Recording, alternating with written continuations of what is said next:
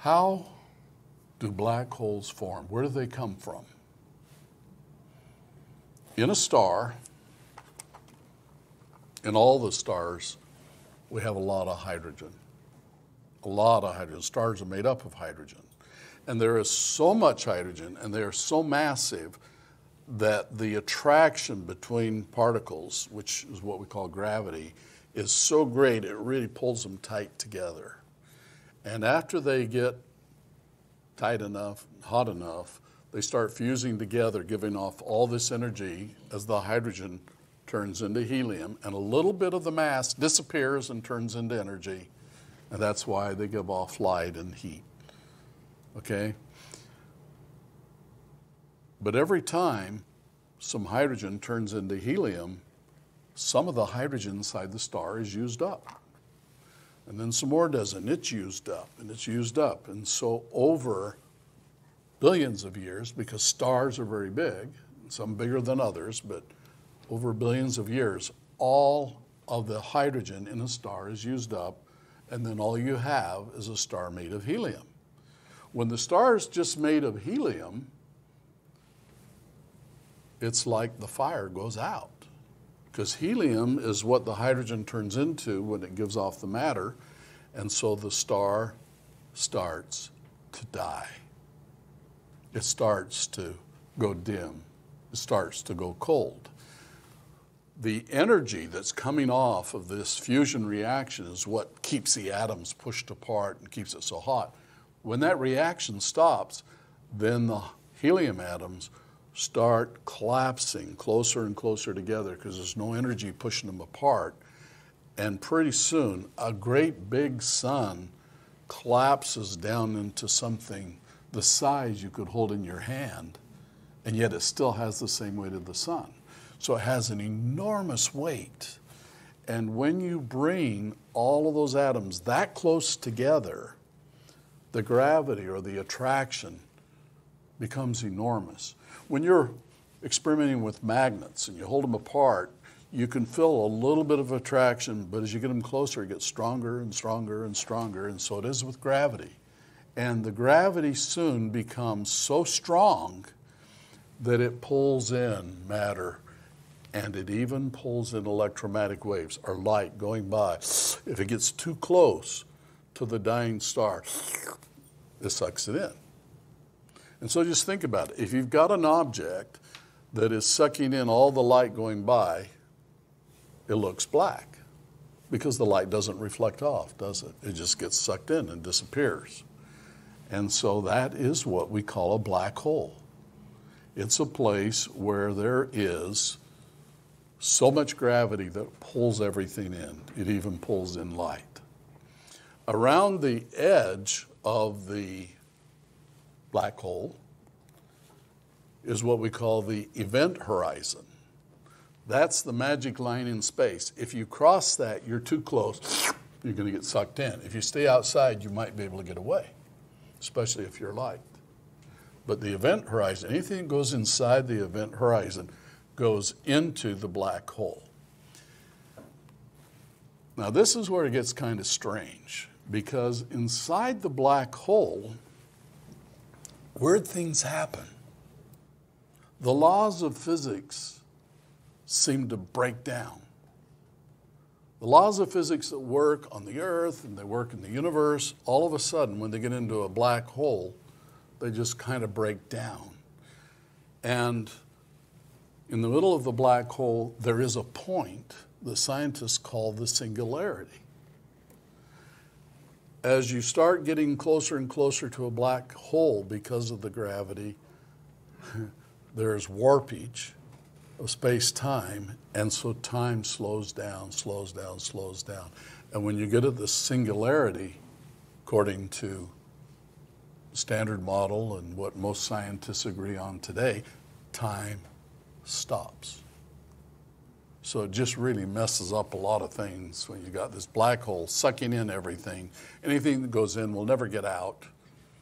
And a lot of scientists are spending a lot of time trying to figure out what the heck. For a long time, no one even believed there was black holes. They were discovered theoretically with the math, coming from Einstein's formulas long before we actually discovered them. But now we found out, yep, there are black holes. We can even make them in the laboratory, teeny ones. But the interesting thing is, it's turning out they're everywhere. And they're supermassive, that means really big, really big black holes in the center of every galaxy. And to me, that's very suspicious. You got a big galaxy, which is a group of all these stars, and in the middle you got a big supermassive black hole. Is that a coincidence? If it happened one time, maybe. But we're starting to find out it's happening everywhere. And that made me think, wouldn't it be crazy if we could have a new theory? What if we could have a new idea about these? What if, in fact, inside a black hole, it's not skunks? What if it's something else? I thought, I would love to invent a theory on what's inside of black holes. And some of you know me well enough to know if I were to invent a theory of what's inside of black holes, I would invent hydrogen. Hydrogen cars, hydrogen house, hydrogen black holes. And that is my theory. My theory is that inside of a black hole is hydrogen. Now you say, well, wait a minute. Explain. Okay. Thought you'd never ask. So let's take one of the black holes that's made by a star collapsing. So here's our helium atom, and just imagine all these helium atoms all smashed down together so that they are so close they create a gravity that can even suck in light. Light's going by. Keep that in mind. Now, while you're thinking about that, remember where that light came from. The light that's going by, it's made by two hydrogen atoms smashing together and losing a little speck of matter that turns into energy. Boop, boop, boop, boop. And that's the light that's going by that's getting sucked in. You smash two hydrogens together, matter's turned into light, it goes out into space, and the hydrogens become helium. What would happen if you put the light back in the helium, it turned into mass and popped back into two hydrogens? It would be like stars running backwards. And I believe we're going to find out that that might be exactly what's happening. And that is the basis of my theory. Now, I call my model, there's the standard model that everyone agrees with. I had to think of a name for my model. I thought red model, the blue model. Yep, the Billings model. I named it the Billings model. And in the Billings model, there are a couple interesting things that happen. I want to show you my black hole. This is more like what I think a black hole looks like. It's not like a little bag with a hole with skunks in it. It's actually a ball of helium atoms that are black because they're not giving off any energy. But they have such intense gravity because they're so close together that they're sucking light in. Every time light tries to go by, so we can't see it. That makes sense? So that's what a black hole looks like. And I look at that and I say, you know what? That doesn't look like a hole to me. And so that's why I named it a black star. Because it was a star, and then it burned out and turned black. So it's a black star. Yes. And it looks like that. And if light goes by on this side, it gets sucked in. That side, it's not just a hole that goes in, it's a hole all the way around. You get too close, in you go. And what happens to the light that goes into a black hole? Now, some people, you ought to hear some of the theories. Some people say it goes into a new dimension. And I don't even know what that is. So I can't agree with it. But a lot of people think that. But I say what happens when that energy gets sucked into the black hole, the light gets turned back into matter. And the matter then turns the helium back into two hydrogens. And so as light is getting sucked into this black star, you're getting more and more and more hydrogen. And when you get enough, guess what? It starts fusing again, and the light comes back on, and we have a new star. So, let stars give off their light until they run out of hydrogen, and then they become black stars, or dead stars. And then they gather up light with their magnetism until they get enough hydrogen to ignite again. Secret is keep your hydrogen tank full. Yeah. Does that make any sense to anybody? Mm-hmm. And so now that goes a little bit further. You know, Einstein has this neat equation. He says the amount of energy that you get from a fusion or an atomic reaction is the amount of matter that is destroyed or turned into energy is equal to the mass times the speed of light times the speed of light. That's his formula. Okay, remember we saw it a few minutes ago. And that formula, let's put it up again. The energy we're talking about is the light that's coming off, and it's not just light, it's all kinds of electromagnetic energy that's coming off the star is equal to the amount of mass that disappeared when the helium was formed times the speed of light times the speed of light. Well, if I'm going to have a theory, I got to have a formula, don't I?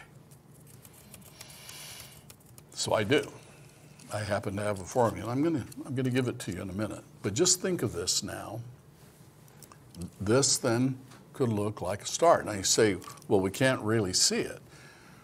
Now my friends, at least they used to be my friends that are physicists are going to say, well, now wait a minute, there's a few problems with your theory.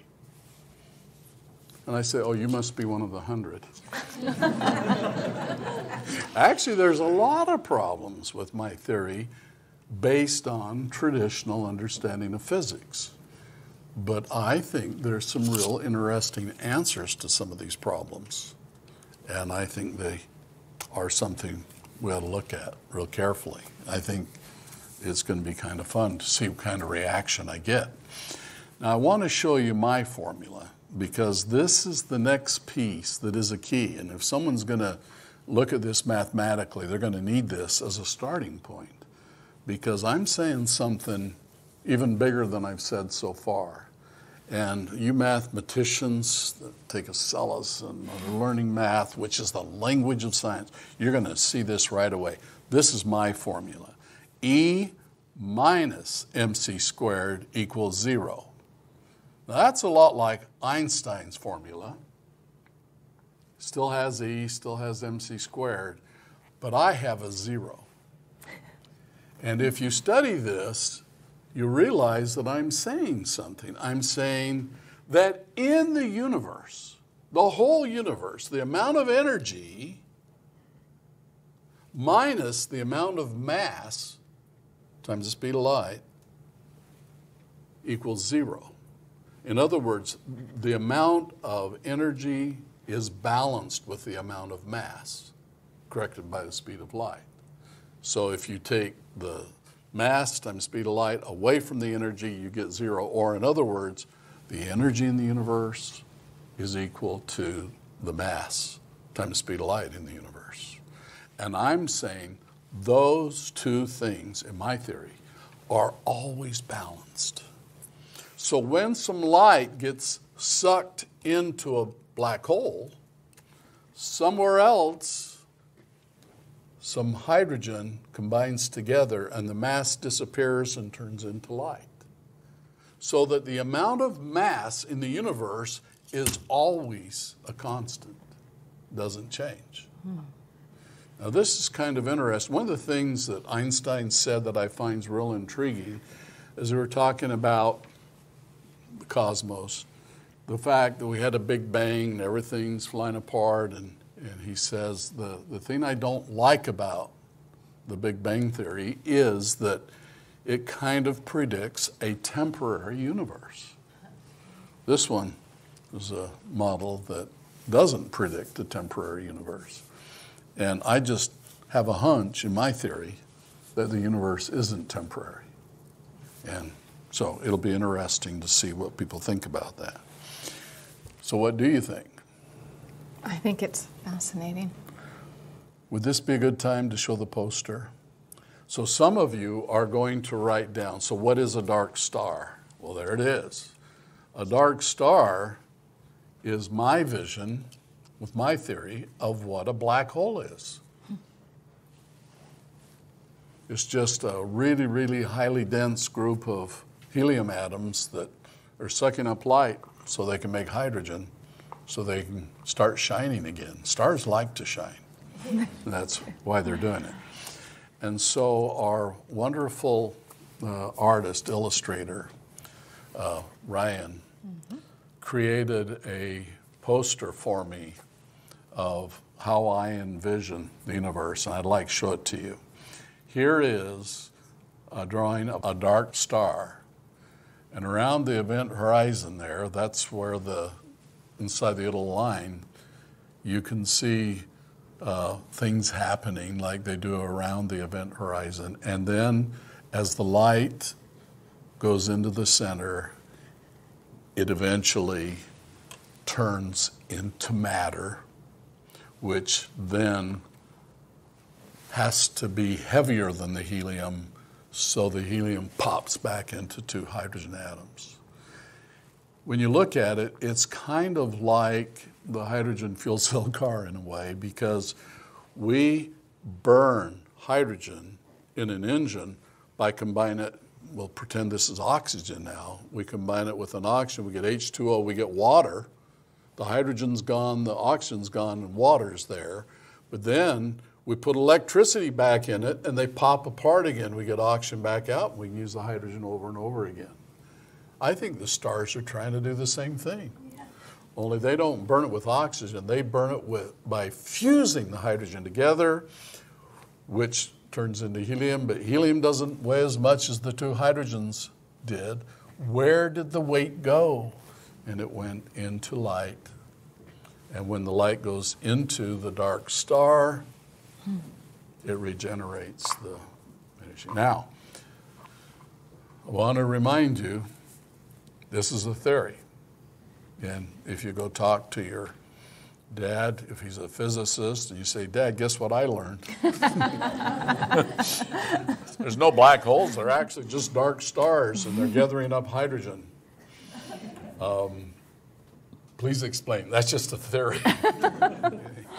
But the point that I really want to make in this discussion today is that we can make up theories.